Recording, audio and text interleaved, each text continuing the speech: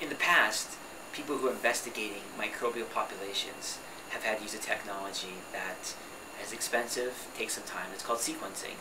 That's been time consuming, and so we found a new way to do that with the PhyloChip.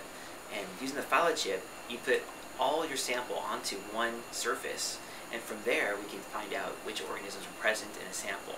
The other nice thing about it is you can compare different treatments or healthy environments versus disease environments, or one environment over time as it's declining. So in this study, we teamed up with UC Merced to look at coral patterns of disease. So we have some coral organisms that were healthy and some in a disease state. And by using the PhyloChip, we can assess which bacterial populations were associated with the diseased versus the healthy coral.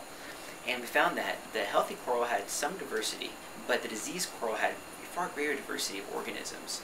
And we're not sure yet still to find out is the new organisms that are found in the diseased tissue causing the disease or benefiting from being able to consume dead material.